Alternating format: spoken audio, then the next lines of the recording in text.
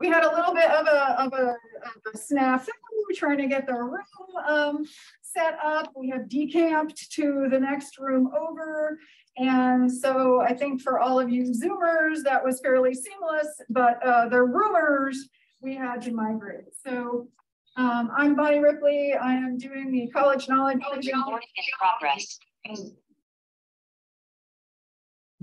Audio off in the room. And we have a handful of folks in the room here, and we're getting off to a little bit of a late start, so I'm going to jump right in. And I have a cast of many who are going. Sorry.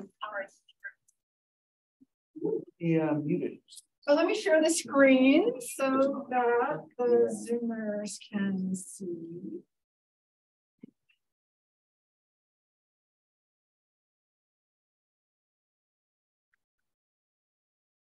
And Click on join audio. Yeah.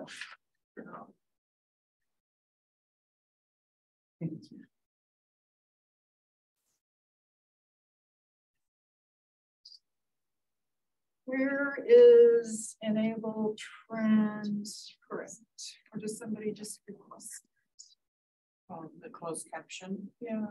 should be at the bottom of your, and then you'll make it.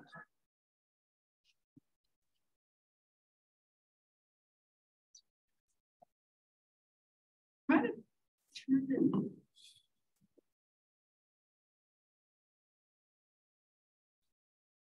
All right, if anybody needs closed captioning, please request it.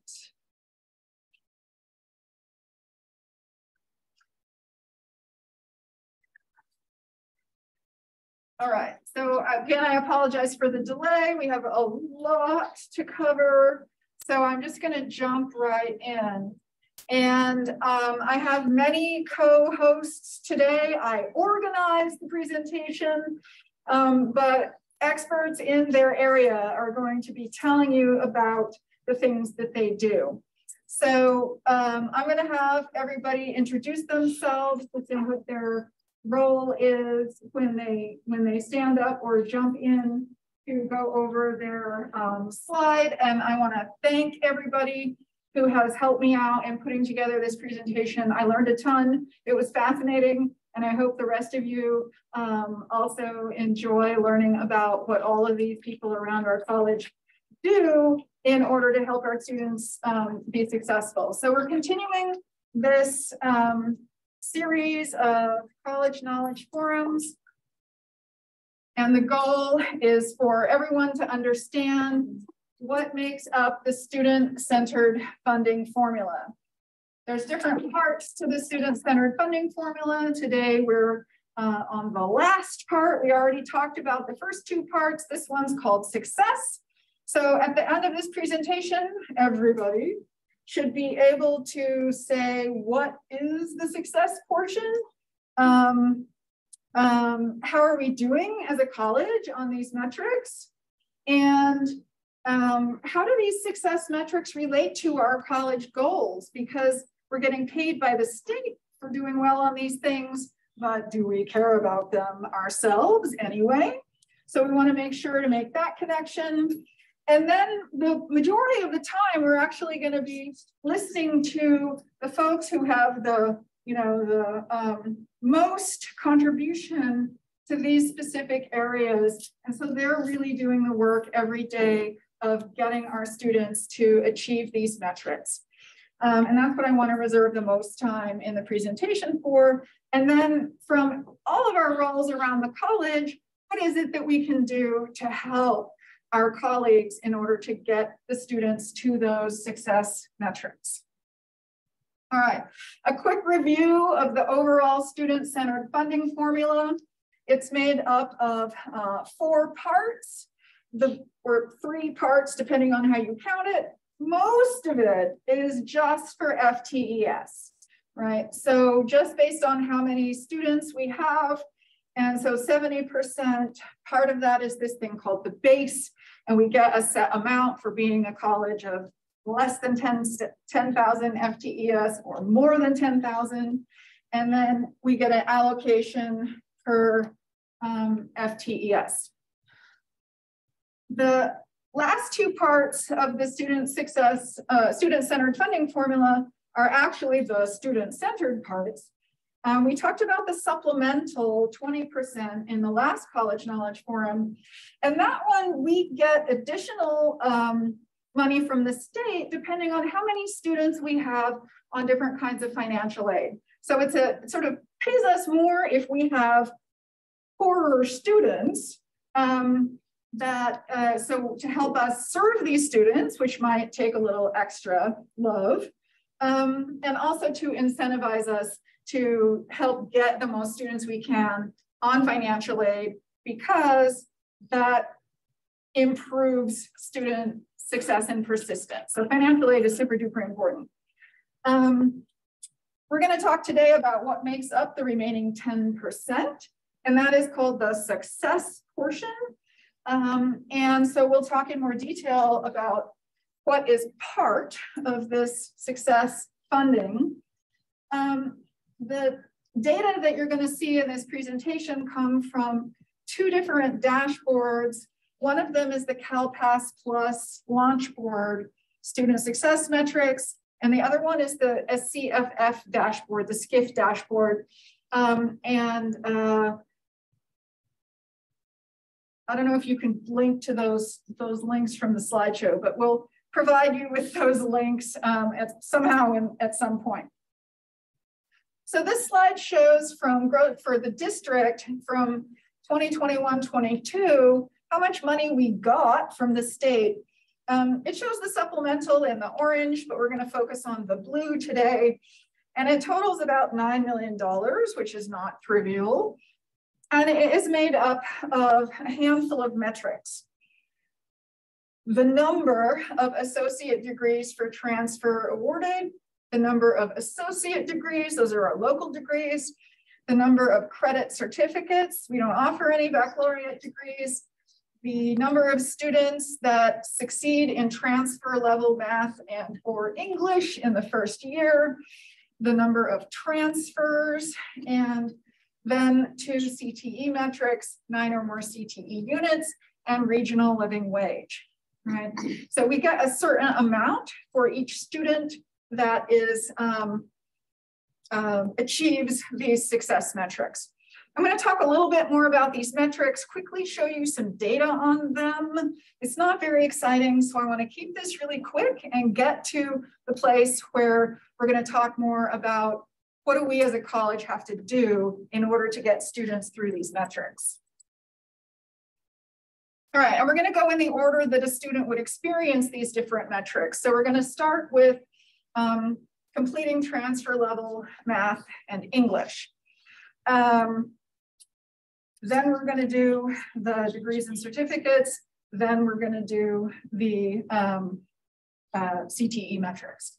All right, so completing transfer level math and English, the universe of it was changed dramatically. In 2017, there was a state assembly bill, AB 705. If you've heard about this bill before, then what it did was it said that multiple measures needed to be used for placement into English and math courses. We couldn't just use an assessment test, and that students could only be placed into remedial classes if the college can demonstrate that they're highly unlikely to pass the transfer level courses without taking that remedial course. Alan, are you going to jump up and do the next slide, or do you want me to do it? I'm happy to, yeah. Okay, get ready to jump up. Okay. The reason, and what is transfer level math? Transfer level math is a math 120 or higher, and then transfer level English, that's only English 120. So it's a little simpler on the English side. Now we want to go back in history a little bit and make sure everybody understands why it was important that this sort of series of remedial courses, that we shifted away from that paradigm. And the reason for that was that when students started in those lower levels of courses, they ended up many more of them ended up dropping out or not completing their degree. And that especially affected marginalized groups and especially the assessment test, right? And Alan Traylor from the English department is going to share with us a real world example of what this looked like in the English department. Hi, thanks, Bonnie. I'm Alan Traylor. I'm the incoming English department co-chair for fall 23. This is data we collected in-house at Grossmont College between 2015 and 2017 for sort of this is the data pertinent to us, but this is replicated statewide over and over. This was something that we found out with our involvement with the California Acceleration Project, which was an initiative by Professor Katie Hearn. I forget what school she's from, but she sort of created this initiative to address some of these shortfalls, because what they discovered was, what we also discovered with our own data was that the further below transfer level students were placed according to assessment, the less likely it was that they were actually going to succeed in a transfer level course. So for example, and I'll just kind of point out the two most pertinent stats here, but you can see the disparity between three or more levels below transfer. If a student was placed 3 or more levels below transfer, this was a course we used to have called English 90, only 16% of those students made it to English 120 and succeeded. Conversely, if a student was placed in English 120, 79% of those students passed and moved on. So there was a huge disparity here between the levels below, and it became a matter of equity. And so the CAP project kind of came into being as a way to sort of address this, and then this was sort of superseded by AB 705, which mandated the sort of removal of these remedial classes unless colleges could prove that they were necessary. So originally what we were doing was we had a big 5-unit, 1 level below course called English 99 that was sort of meant to prep students for the transfer level course, because as you can see, 1 level below students are much more likely than 3 levels below to transfer, to sort of prepare them for that. And then AB 705 superseded that. And so now, and you'll see this a little bit later in terms of what we're doing now, but we've done a lot of things over the last several years to address the reality now, which is our students, whether they are assessed coming in via multiple measures with it, ready for English 120 or not quite ready for English 120. They're all placing into English 120. And so we've done things like create a co-rank course and added a lab to the lecture component and so on.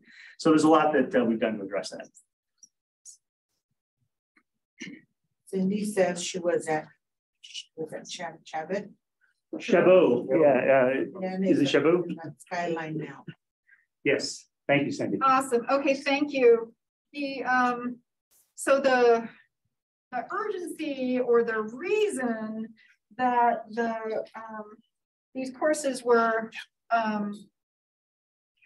the curriculum was changed so much in our English and our math department. So I quickly want to show you some data of what happened since AB 705 was implemented.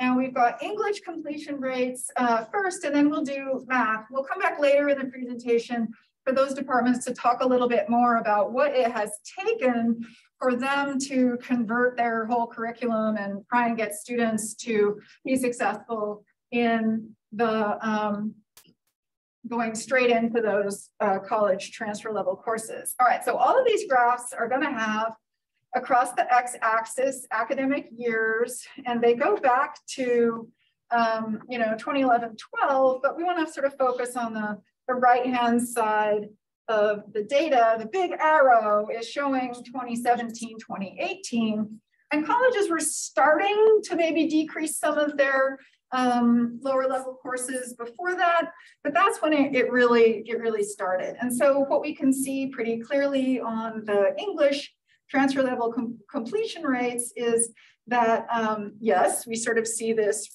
a change in slope of the line, right? So a lot more students are being successful if they're going straight into those classes. And the other thing about this slide is I picked the one that has disaggregated by ethnicity. And what we also want to look for is how big the equity gap is and what's happening to it. So if we go way back to 2011, 2012 over here, this difference between the green line and the orange line is our equity gap between white and Hispanic students. So if we look at how well they're succeeding in our courses, that's one of our goals as a college, is to eliminate these gaps that any student coming into our course, despite whatever their ethnicity is, that they have an equal probability of completing.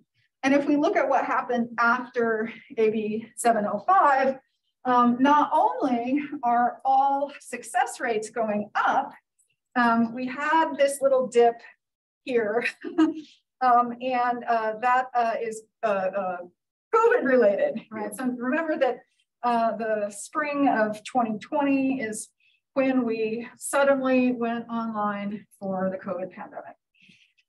All right, so, but African-American and Hispanic students haven't had a dip. They have continued to have the same level of success in English. All right, so not only have those rates gone up, but if we look especially most recently, the gap, that white space between the white students and African-American students, the gap is decreased. So from that perspective, that is what this legislation was intended to promote, and it is so far being successful with that, which is really exciting. If we look at math completion rates, so same figure just for math, again, starting over the same time frame and going up through 2021, also disaggregated. This is again the year when AB 705 was fully implemented. So overall, the success rates are a little lower because math is, you know, people are afraid of it and they don't like turn their brains on when they do math. So that is a bit of a struggle for many students. But again, when we look at what happened after 2017, we see increases in success rates, completion rates in the transfer level courses. And we also see a narrowing of the achievement gaps, right? So that white space between the green and the orange line, it's wiggled around a little bit, but in generally, it's gotten smaller, right? So amazing, excellent, superb work on behalf of the math and English departments. As they will tell you later, this was not a simple and easy thing to do, and they're still working really hard on trying to make it work for students, make it work for themselves, and continue these increases. So if we think about this in terms of our funding and our student success formula, if we have slight increases continuing across these metrics, then that means more funding for the college, right? Also, students completing their transfer level math and English, which means they're on the pathway to completing their degree and meeting their educational goals. All right, shifting gears to degrees and certificates and transfers. Again, this is a quick review of what those metrics look like and what we're doing with them. Degrees and certificates, if we look across the history of time across the bottom of the slide and going again, so here's where COVID hit between 2019, 2020. We've had a little COVID decline in our completion of degrees. And across this time period, what we have had is a big increase in these associate degrees for transfer as more and more departments have brought them online over this time period. So the trend for degrees and certificates, again, is gradual slight increases over time with some little negative effect of the pandemic. And again, everyone that we award gives us more funding, so that's good. Transfers, we have had a pretty good record of transfers, especially to the CSU and UC. This slide separates it out between those which are our main transfer goals or destinations versus the private and out-of-state schools. And we've had, again, small increases and continuous increases in the CSU UC transfers. And so that is positive for us to, if we want to keep increasing on these metrics. Not only are students achieving their educational goal, but they are helping us get more funding. So our two career tech ed workforce development metrics that are included in the student success formula are 9 or more CT units attained.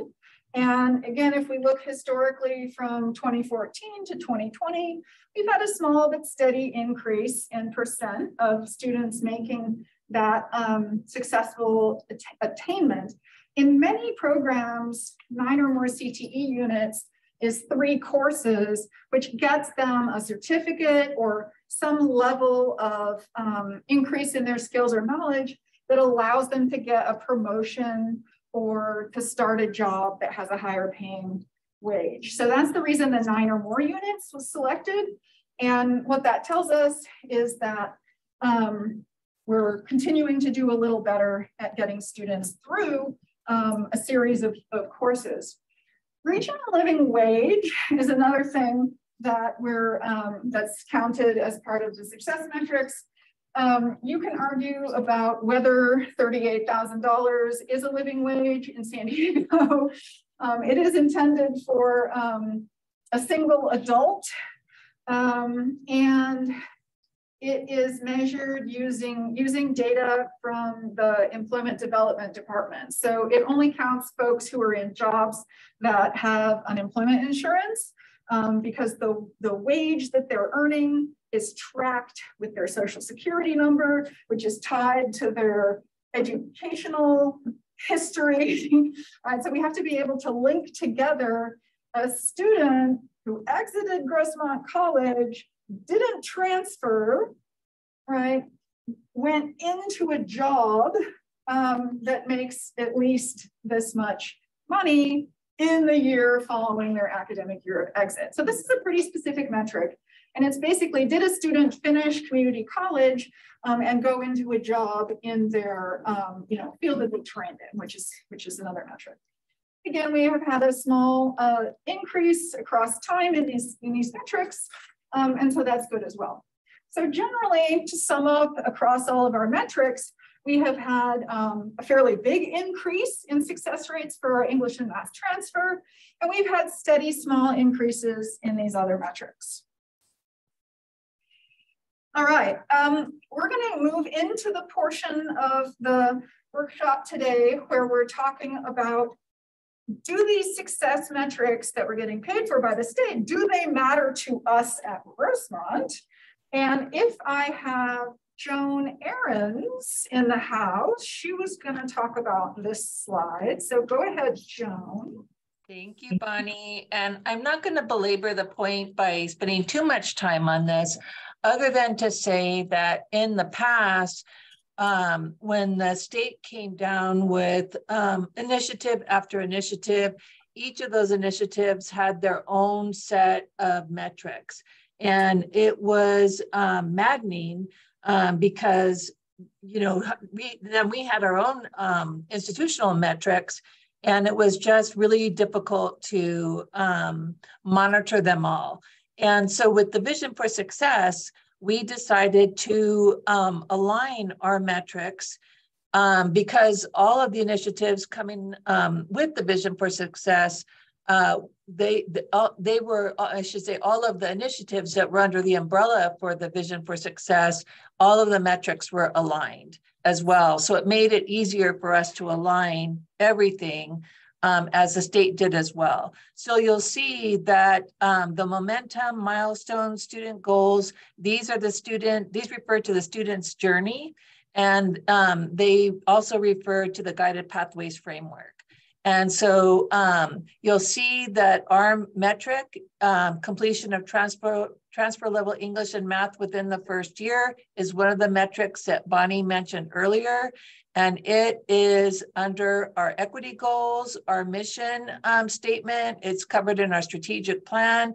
It also is covered under the Vision for Success goals, which is now, by the way, Roadmap to Success. And our equity plan goals is covered by AB 705, by the student-centered funding formula, and also our strategic enrollment management goals. And then you'll see units attained. You'll see the various initiatives. It's covered under our mission, strategic plan, equity plan, strong workforce plan, and student enrollment, strategic enrollment management plan. Too much copy this morning. With degree, certificate, and completion, that covers everything.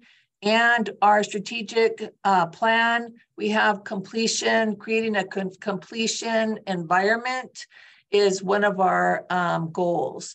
You'll also see transfer, job placement rates, and attainment of regional living wage, and where they fall under which college initiative or plan. So again, all this really shows is that all of the various metrics that Bonnie has been describing are KPIs are aligned with those metrics. Thank you. Thank you, Joan. Yeah, so the other way of thinking about, and there was a question in the chat, what do SWP and SEM stand for? And the answer is strong workforce partnership, and SEM is strategic enrollment management. So we aren't going to talk about strategic enrollment management specifically in this presentation, but all of these metrics that we're talking about, if we're doing a good job on them, then enrollments should go up as well. All right. Okay, so when we're thinking about how do these metrics align with other things we're doing at the college, another really important contributor to kind of work that we're already doing and spending a lot of time and effort on is the student success framework, or basically what we call our guided pathways project. So I have some guided pathways folks who are standing by to tell us about, give us a reminder of what guided pathways is all about and how it aligns with kind of the way these metrics play out. Who's gonna start on that? Hi, Bonnie. Hi, Bonnie. This is Cindy. I think I'm going to start, and then I'm going to turn it over to Gary to finish up. Thank you. No problem. Hi, everybody. It's really good to kind of virtually see you all today. I hope that some of you remember this graphic that we have been using over the last couple of years to illustrate the student success framework and how guided pathways is a part of the overall plan. And I hope one of the things that struck me as I was listening to Bonnie open up is how those first 3 or 4 items that are part of the student success funding formula are things that the guided pathways team have been working on to projects that would ensure that the path is clarified for students from the moment they first consider Grossmont College as an option to when they enter the path, and the supports that and the projects that we have been involved in or are working on that help students as they are making decisions about what their path is and how to efficiently move through the path, stay on the path, and ensure learning. And so Gary's going to talk a little bit more about some of the things that we've been doing, and go on to the next slide. Good morning, everybody. Gary Johnson, the chair in counseling. I might be a little biased in this statement, but I'm thinking that guided pathways is starting to take a little more shape. The website was getting some feedback from the students. I think it's getting more use. I'm definitely including that in my routine with students to have them view the website, utilize that. So that way they get a clear understanding of what would be on the path if they choose to change it, or just even initially before they start that path. But I also want to acknowledge in this whole effort that a lot of the staff support our students in, even when we talk about, enter the path, the student ambassadors and the lobbies here do a tremendous job of helping them enroll in courses. My role, as I see it, as I continue to do these degree plans, is to have that clarity of the map. Again, I'm sorry about that. We're going to change that to degree plans instead of maps. But also, it does provide them with a structure that says, if you take the courses in this pattern, you will be in completion. So I like the idea that we're talking about completion culture, and we know it's a big part of the funding formula, 10%. But also, it's another reminder that we all can speak the same language to the student. Once we get this fully developed, and we talk about completion of the financial aid application that helps them, FTS should go up just by the welcoming environment and what happens here on our campus that's unique to other campuses. So all that to say that I'm very encouraged by this project. I'm hoping to see even more tangible results, because another thing I speak to with the pathways is making this college going process go from the abstract component to a more tangible and concrete visual for the student, so they can really see themselves and completing, and tie that more to careers. Because it's not just talking about, here's your academic plan, then what do you do? They can already start connecting themselves to a career path and seeing what that living wage might look like for them. And that's what I have on my slide. So thank you. All right, thanks, Gary. And you guys have one more slide. So I guess just briefly to summarize, if I could, and maybe is that basically, as you've all heard in a number of forums, is there's two primary projects that there are many projects that we're involved in the Guided Pathways team, but the two primary ones are the academic and career pathway website, as Gary talked about, and Courtney put some things in the chat about improving navigation for mobile devices, making it easier to find fast track certificates and programs that can be completed in less than 2 years. Guidance for undecided and ESL students, degree plans for more certificates and AA programs. We're not 100% there, but we're really close. And the other part, under the 4 pillars, we have Griffin Inquiry and Action Teams, our GIATs that include counseling, instructional faculty, and classified. I'm laughing at Alan. Classified staff working together, and that is fabulous to see and listen to the things that they're coming up with. And they're using and examining data and developing their own projects and programs so that students stay on the path and work to ensure learning. And so that's kind of what we've been up to. Awesome, thank you so much. And my own personal experience getting introduced to the Guided Pathways kind of idea actually came before the college started working on it. I saw a presentation over at Cuyamaca, and they were talking about these degree maps, and I was like, oh my gosh, what a cool thing. And they said, oh, it's this Guided Pathways thing. And so I actually picked up this book, which is called Redesigning America's Community Colleges, which was published in 2015. And it lays out why Guided Pathways is structured how it is, what the idea is, and it has lots of data and studies that back up that the things that students need in order to be successful are maybe different from traditionally what we thought they did. And the things that were in this book and this idea about Guided Pathways, it completely overlapped with what I had already seen from my students and figured out from talking to my students. So I was like, well, of course this thing makes sense. This is exactly what we need to do. So I hope that as you learn more about the Guided Pathways and sort of what it is about, it's basically, what are we actually going to do in order to help students meet their goals? So we're going to have English and then math immediately after. Tell us a little bit more about what it takes to get a student to complete transfer level English in our post AB 705 world. Thanks, Bonnie. We have done an enormous amount of work over the past several years to try to honor our goals and assist our students. including using multiple measures primarily for placement. Students with a 2.6 or higher GPA, we recommend they place in English 120. Students with a 2.5 or lower, we recommend they take the 120 with the support course, with the co-requisite course. We've eliminated our pre-transfer level courses, all of them, including all the courses that were once disambiguated by writing or composition and reading as two separate classes. All of that is gone now. All of our classes are not just composition, they're also reading and critical thinking classes. We've added a co-requisite support course, like I said, for those students who need the extra support. It's 020, it's a 1-unit course. We have added embedded tutors to those same courses. As tutoring, we have a lot of data that shows that tutoring is directly related to an increase in student success, persistence, retention. We have linked our courses where we can to Emoja and Puente, and more recently to the athletics department to provide additional support to disproportionately impacted student groups.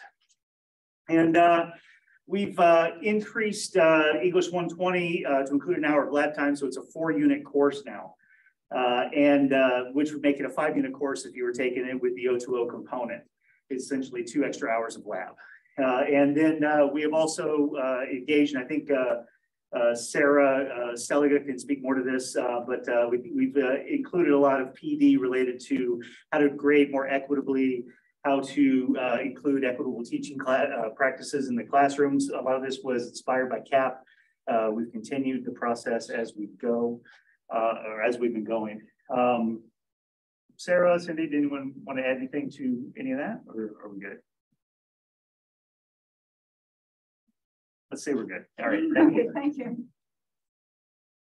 You get paid the same for your 1 hour of lab as you do for lecture, or do you not have lecture lab parity like in the sciences? No, we don't get that. It's the Yeah, same. it's the same. It's the same as the sciences. There's no parity yet. It's lab, whatever it is, 0.58 or whatever that is. Am I right? 0.58 per hour, something like that. In the contract. Ours is 0.117. Yeah. But that's for a 3-hour lab. That's for a 3-hour lab. It's the same. Okay. Everybody has the same lab rate. Okay, hi, I'm Jenny Vandenennen from the math department. Susan working, also math department.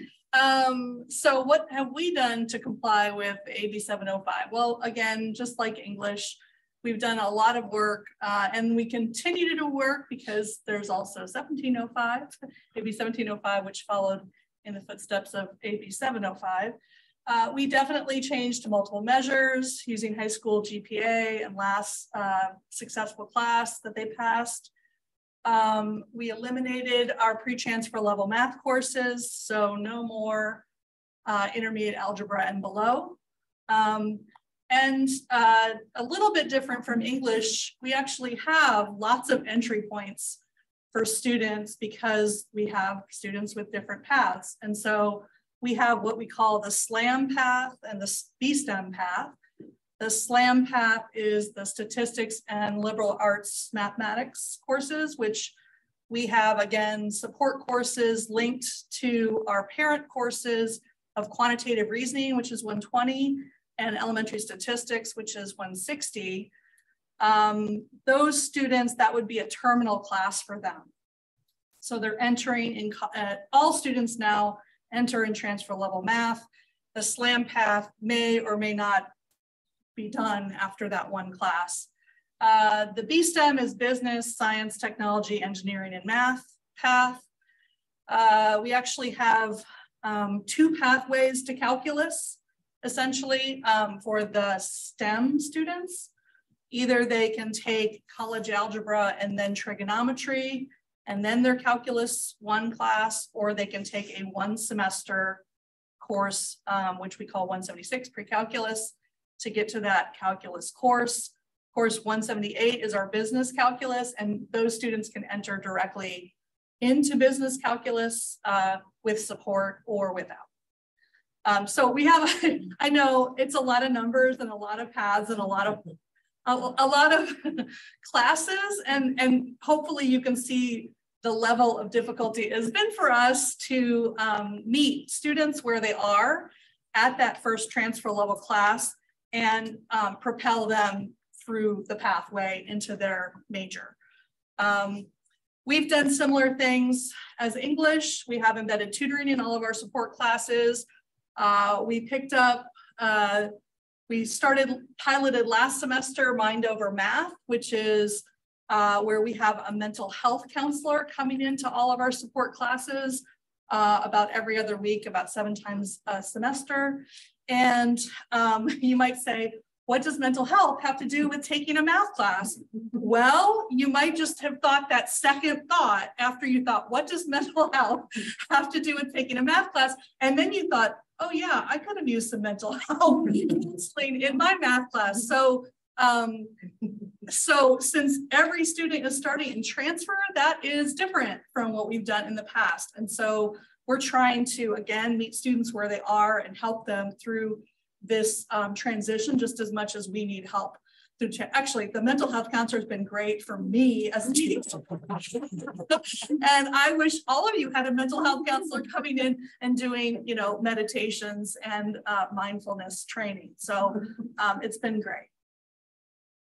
Yeah, and then we're continuing the support as we move into AB 1705. So one of the things we've done beyond just first transfer level course, we realized the students needed help when they got to the calculus sequence as well.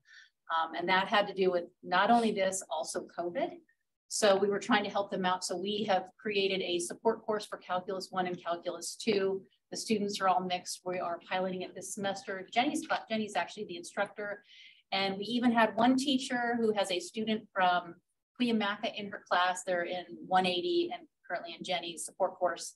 And they called it magical. So just so you know, so we're hoping to call that 180L, 280L in the fall 2023.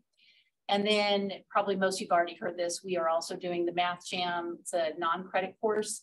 And that is it's basically a boot camp prior to the semester beginning. And that is geared toward just the students who would be enrolling in a B-STEM transfer level course, so the 175, 176, 178. And basically that is beyond boot camp. It's a lot of fun. They're going to learn about resources, get their foot in the door for how to be a college student. They get to meet a lot of different people. We're all humanized a little bit. We're having lunch with them, including the president, counselors, we have the mental health counselors coming in, success coaches. And we think that was very successful in the fall. We're just doing that in the fall. And we're going to, hopefully we have their IDs to follow them from fall to this spring as well. That's it. Any questions? Great. Thank you, Jenny and Susan, and the entire math department. So just again, from talking to math and English, my impression is how much work it has been for them to go through this process. So thanks to everyone who's been participating in this. Okay, we're going to switch gears from talking about math and English to talking about completion. And under the umbrella of completion, we're going to includes degrees, transfers, and certificates.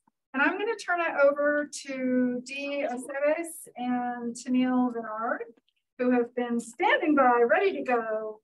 And just let me know when you need to go to your next slide. Thank you, Bonnie. So my name is Dee Aceves, and I'm the College Articulation Officer. And I'm Tennille Renard, Evaluations Advisor. So we're here to talk specifically around the ADTs, and we have some information to share in 3 different areas. And we're going to start with articulation. So we wanted to share first what it takes and then what our area impact is for the 3 areas. And so in terms of articulation, the ADTs building blocks are articulation based. And so we use articulation, course identification, articulation by major, CSU transferability, general education for CSU, baccalaureate level courses for CSU. We use those articulation components to build the ADTs. And so that framework is captured inside what we call a TMC, which is the template model curriculum. The template model curriculum is forged, I would say, between CSU faculty and community college faculty and their discipline review groups. And so in these groups, they decide what the requirements should be and meet the lower division prep for both levels of education. And so they work together to determine what courses, how many units, what type of requisites the courses should have.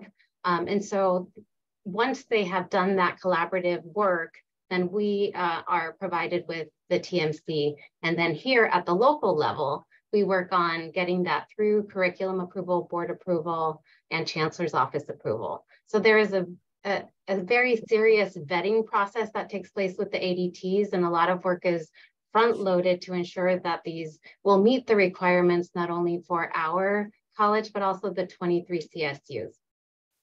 So some of the other behind the scenes articulation work that happens with these degrees are substitutions, and we use the modification of major locally as appropriate because again, we have to ensure that the articulation requirements are met.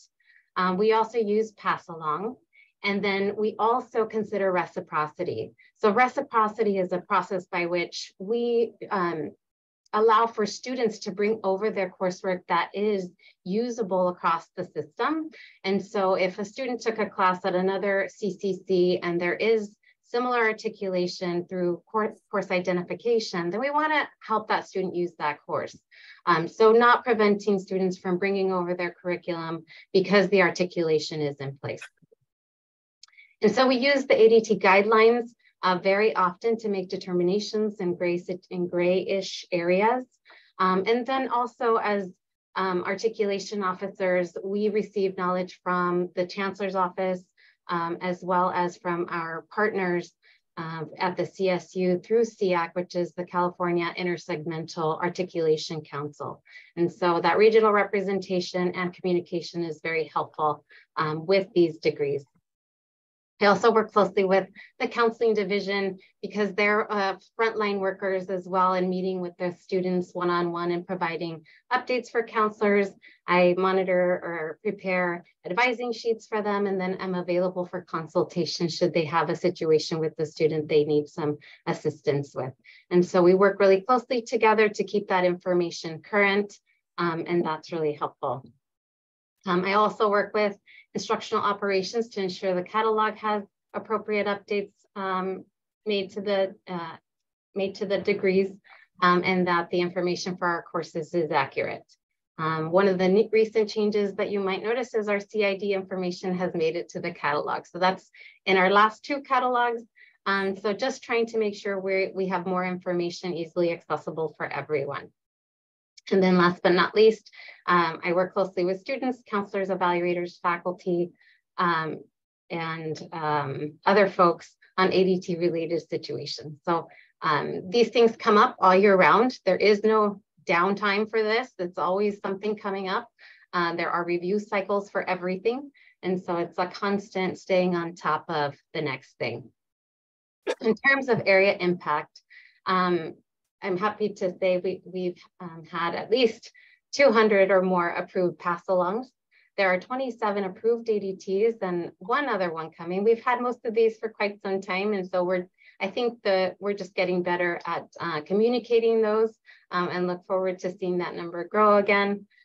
We have 362 approved courses via CID, and then just I'm constantly monitoring any new courses that need to be added to articulation agreements that would help us to make sure our TMCs are in good shape, and also to apply for CSU GE and I get the GE as well. So that's it for articulation. Next slide. I'm trying. Thank you. And we're going to go ahead and cover the transfer portion. Sarah Moore was not able to be with us today, but we'll go ahead and get started in talking about what it takes for the transfer center. All right, and so what does it take? In the transfer center, key to ensuring that our students have the best information is staying abreast and interpreting the admissions practices and policies for the 23 CSUs. Each one is individual and unique, and they have their own practices for their institution, which means that we have to stay on top of the information coming out so that our students have the most current and updated information per admission cycle. So this is also ongoing. And if you've noticed at all, the admission cycles are staying open longer. Again, a COVID thing, probably because the admission numbers are down, but staying on top of those practices is very helpful. The ADTs are a strategy for admission. It's one of the ways that students have access to the system. And so again, it's really important to ensure that we have all of those facts about the student to share with them what the best transfer pathway would be and what the local service area priorities are. And so that will be different again by CSU. And so in the transfer center, one of Sarah's best practices is to share out information after meeting with CSUs and sharing that out with counselors so that they get that information, but also updating information on the student-facing side through Canvas shells. And their transfer center website. So all of the information is ready and available for students should any new information become available. Okay, and then also the transfer center will assist students with the application process and including next steps for admitted and denied students. They do a lot of amazing work helping our students, especially when they've been denied, and that's where I'll speak about it a little bit later on the teamwork between the two departments, and then also troubleshooting transfer situations. It's individual for each student, and they just do such amazing work at seeing exactly what the student needs and helping them through. And then we're going to go ahead and head over to what is your area impact. All right, and so for Transfer Center, we wanted to highlight the 1,326 counseling appointments that were held to prepare students for transfer. These are very detailed appointments. There are oftentimes multiple transcripts, multiple institutions, and segments that the students are interested in transferring to. And so just wanted to highlight the robust services between a transfer center director, staff, and adjunct counseling faculty in this area. And then we have about 756 students attending transfer center workshops, along with over 18,000 student contacts, which include email, phone, drop-in, e-counseling, Zoom info sessions. And I have to say, as an evaluator working with students at the counter, and they have questions about this, I've had Sarah come over and help them at the counter. So they're always there just to help our students no matter what. So it's great benefit for our students. And I think we're ready for the next one. Okay, so this is for me. And again, I'm Tennille Bernard. I am in an evaluations team of 4. That would include Olivia Krause, Karen Wong, and also Sandra Ramos. And we are in the admissions and records office. So what does it take from the evaluations office? We would research, analyze, and evaluate student academic history in compliance with the ADT requirements. This includes local and transfer-in students, so for both. We also will process degree requests, including completing the full comprehensive degree evaluation for our students. We will assist with paper verifications, and that's what I was speaking about with the transfer center. Those paper verifications are for our students that perhaps they put in the wrong information on their application, and it's going to jeopardize their admission. We can come back after they've met with the transfer center counselors. We will complete the paper verification, and that is sent directly onto the CSU system. So hopefully that will help them streamline and not have any hiccups when they wait for their acceptance. Also, we as evaluators will verify students' ADT completion status on the CSU database. So not only are we doing the evaluations of each individual student, we also need to go into the CSU system electronically and let them know by March 15th for the spring semester if the student has applied and if they've met the degree or they've already been awarded the degree. And we have to abide by their deadlines. Those aren't our deadlines. Also, we communicate with students, counselors, faculty, local CSU admissions departments I can't say enough how thankful I am with the communication that I have and the help that I have with articulation, counseling. You know, it just is so helpful. And in the end, it's all for the student. Also, we award degrees every semester, fall, spring, and summer. We all know there's only one commencement, but there's no downtime. And then also we print and distribute all degrees and certificates for Grossmont College. And when it comes to what your area impacts, this is just a little bit of information on the verification data for ADTs that we have electronically verified for the past 4 years. You can see it was a little higher, 1920, 885 students, 2021, 812. We did drop 21-22 to 730, and now we're at 706.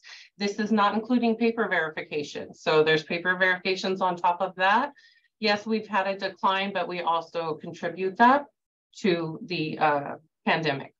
And then in 2019-20, over 250 plus paper verifications were submitted directly to the CSU admissions offices. And again, that's overall 23 CSU admissions. Go ahead and head over to our teamwork and what we do to do that. And oh, it's me again. Okay, so for goal 1, we want to make sure it's a seamless process for degree achievement and successful transfer to the CSU system.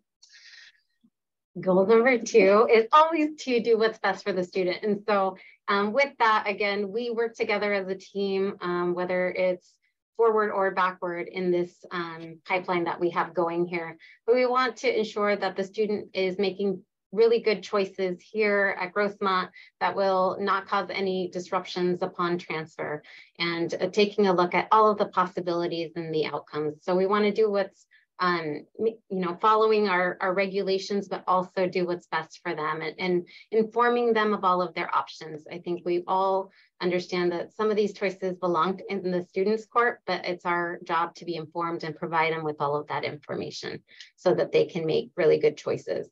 Absolutely. And goal number 3, we ensure that our college documents accurately reflect degree requirements for ADTs, along with all degrees and certificates. And Dee does a really good job with that on our advising sheets and the catalog, all of that good stuff. And then we also do that within the degree audit system. And then always our goal number 4 is to communicate. Oftentimes we can pass the baton to one another when we're working with the student, and we go back and forth.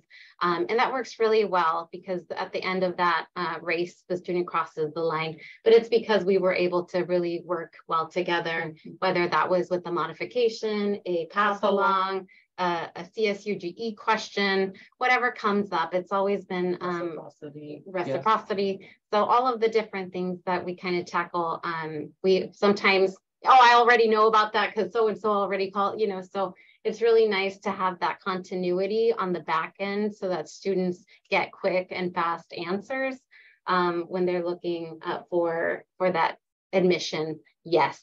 And so lots of teamwork on our end. Also, we just wanted to note, and probably a lot of people know about this, but Grossmont has been recognized as the champion of higher education for 2 consecutive years. And that was the 18-19 year and 19-20. We were both invited to a ceremony up in LA. So that was really special. And also we've always been like top 10 from here on out through the champion of higher education with awarding degrees and ADTs. And this little fun fact you might have already heard, it's probably one of our proudest, but we are consistently the top local transfer institution to San Diego State. And so consistently meaning we're mostly first, but here and there is 1 or 2 years at Mesa College, I think, beat us out.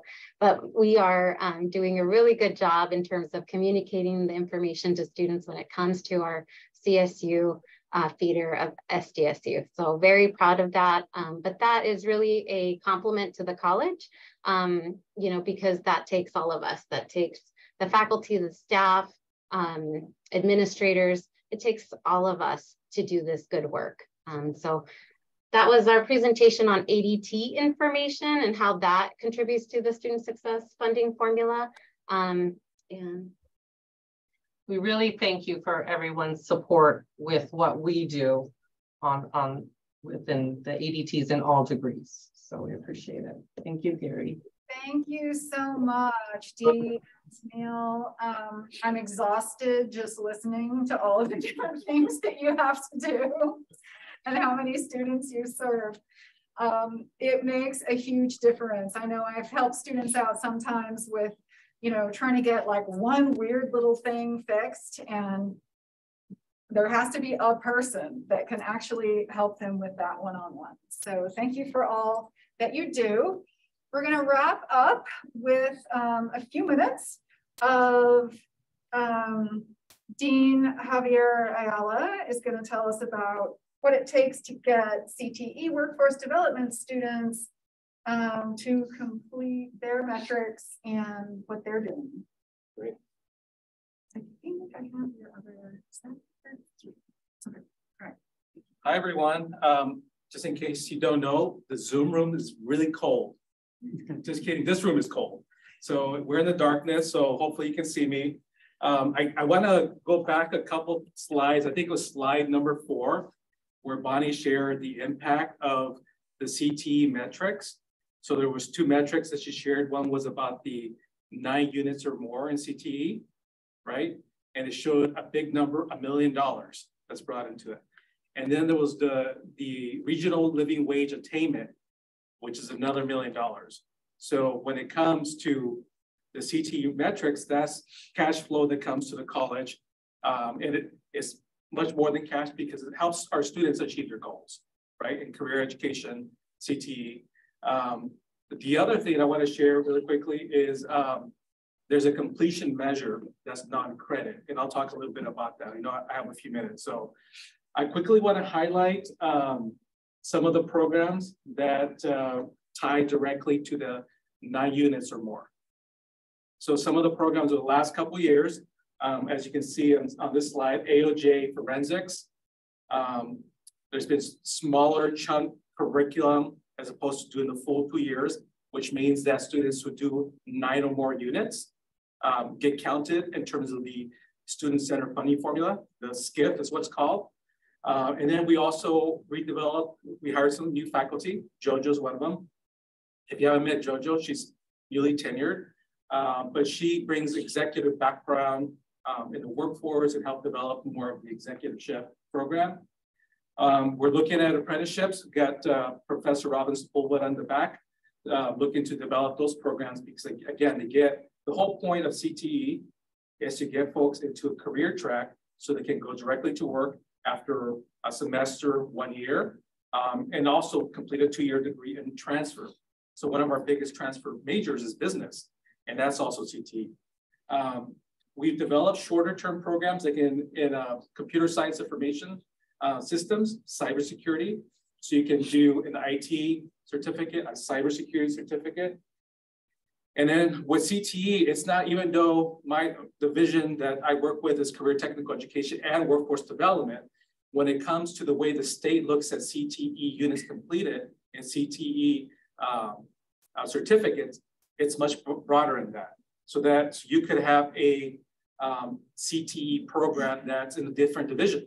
So for example, we have a data science certificate that includes courses from physics, includes programming courses from CSIS, et cetera, and that is a CTE certificate. So we get apportionment for that as well. And then most recently, we have a supply chain certificate that also counts for those 9 units or more. The other part that's really exciting that we went from 0 to 100% is that last item here. So when you look at the metrics, there's enrollment, there's student success, there's the last 10%, whatever number that we're talking about.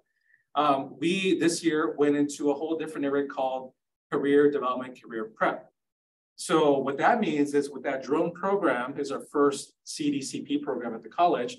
So when we get apportionment, full-time equivalent students from the state and we get reimbursed, we're 99% credit at the college. So 1 FTES credit bearing student results in about $4,300 coming to us from the state. A CDCP non-credit student results in $6,000. Okay, so now with the career focused CDCP, our drone program is one of those programs that brings in a different type of revenue model to it as well. So, so these are the things that are being done in CTE and workforce to move that needle. You saw that Bonnie shared the trajectory going up. I think that's going to continue going up because lots of the students are saying they need a skill, they want to go back into the workforce. And so we're going to see that probably pick up some more. There's also more programs coming down the pipeline with the CDCP and talking to geography. There's a potential partnership to have that program plus CSIS work on a GIS certificate. There's other partnerships with business and different departments at the college, diffuse business, the management, marketing, international business part of it, to other programs on campus, which could lead to another CDCP, okay? So a couple of things, I do want to go back. There was a mention to the regional living wage. So you saw $38,000. That is now $45,000 because of inflation. It went from 20 to 22. So to live, and that's one person, one child.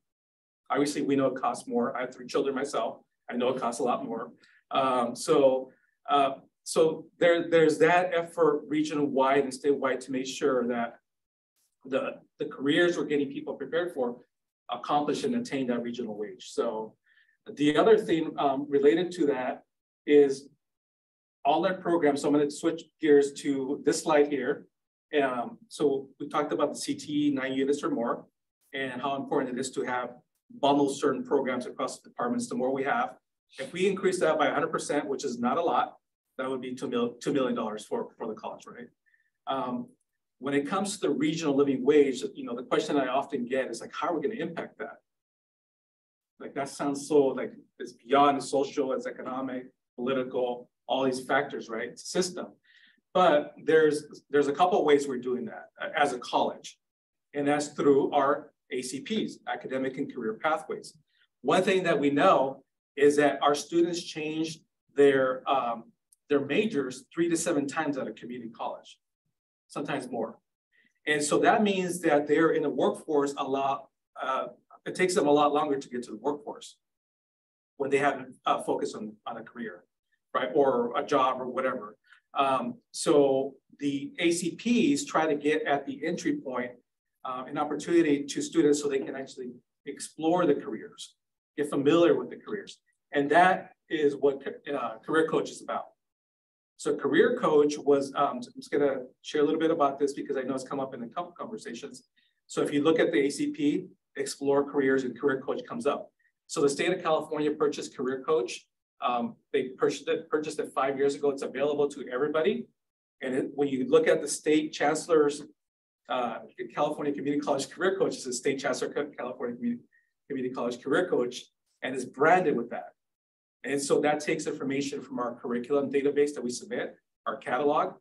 The issue with that is it doesn't represent our local needs, right? So it doesn't show the zip codes that tie to Grossmont College. It doesn't show the employers that serve Grossmont College. It doesn't really show our current programs and majors.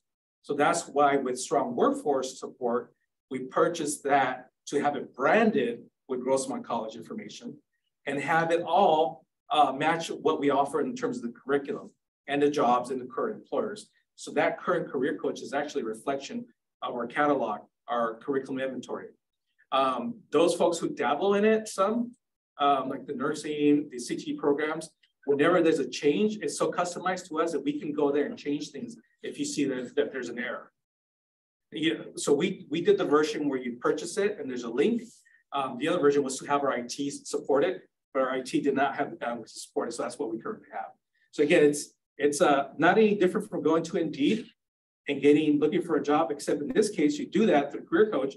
It shows all the jobs, the wages, what's available, who hires, and then you can automatically see that tied directly to our ACP and also our majors. So other ways we try, so again, getting students in the career path early is so important because if you have a low wage in terms of your current job that you're trying to accomplish after you do your work at Grossmont, it takes 5 to 7 years for you to get at parity to the wage that you're actually looking for.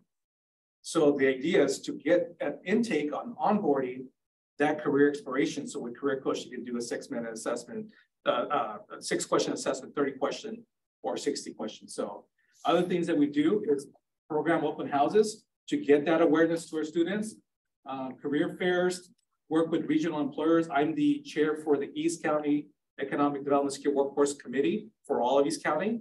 So work with all employers and bring them here to Grossmont to support our students and hire our students. And I think that's all I have to share. So work with CTE. Thank you. All right, we are at just about the end of our time together today. I've just got just 2 summary slides. So we'll go just maybe 2 minutes over if y'all can stay with me. So our take-home messages today are what is the success portion of the student-centered funding formula? And that is our transfer math and English, our degree certificate transfer, and the 2 CTE metrics. How are we doing on these metrics? They're all increasing a little bit, especially the math and English completion rates are really increasing the most. How do the success funding metrics relate to our college goals? They are aligned with our college goals. So just like all of the other parts of the student-centered funding formula, if we're doing the things we value at Grossmont College, we will be improving our funding on the success metrics. And finally, what does it take to get students to these metrics? Oh my God, everything we do, everything that everybody does every day contributes to getting to those.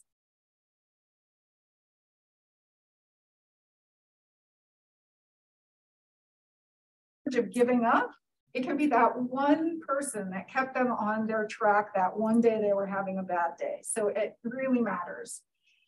Overall, what can the entire college do in order to try and keep our metrics high? Keep doing what we're doing. Basically everything we're working on to achieve equitable student success, it's going to contribute to increasing our revenue because it's the things that we want to be doing in the first place. And truly the way the funding formula was designed was to try and make us do the things that we should be doing. And we already know we should be doing those things and we want to do them. So I don't see there being any problem with the student-centered funding formula in terms of what it incentivizes us to do. So how can we specifically help out with the student success metrics in particular? One is really embrace that guided pathways paradigm. If you don't really understand what it's all about or what it means, it's important to understand the idea that we're trying to remove barriers that are keeping our students from reaching their goals. And guided pathways is kind of an idea. It isn't any one specific thing. So we can make it work for ourselves at Grossmont in the way that we need it to here. As we've seen from the challenges that math and English departments have had, another example is as faculty in particular, we need to keep becoming better instructors. So learning and growing in our craft, trying to understand where our students are coming from and how to get them to the level that we set as our goal for them to be prepared to excel when they transfer. How can we keep doing a better job at that?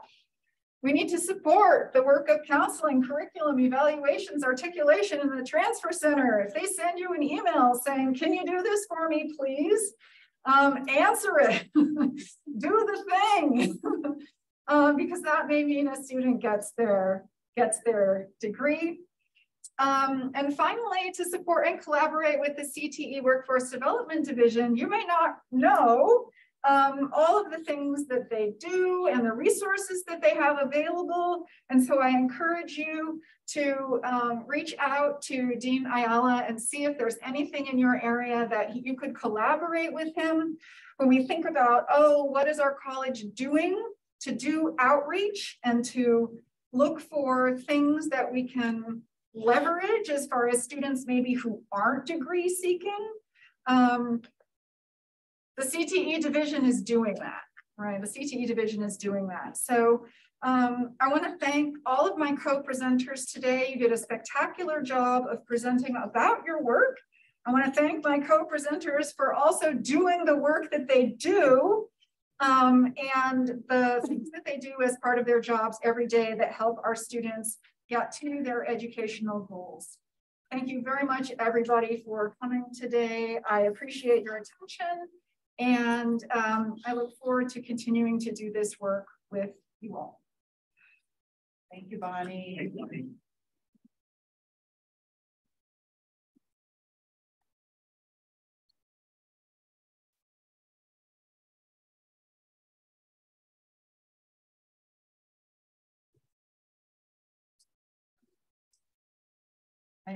I did, but I think it was worth it.